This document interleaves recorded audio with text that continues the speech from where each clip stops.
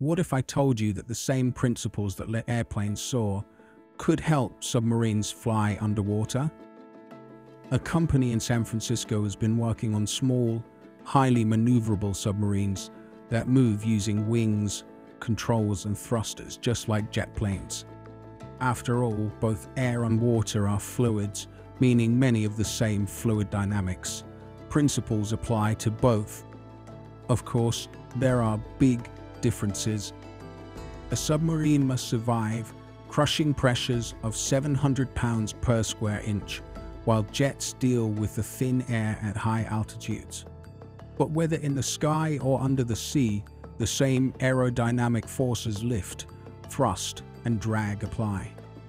So, will we soon see submarines flying through the ocean like fighter jets?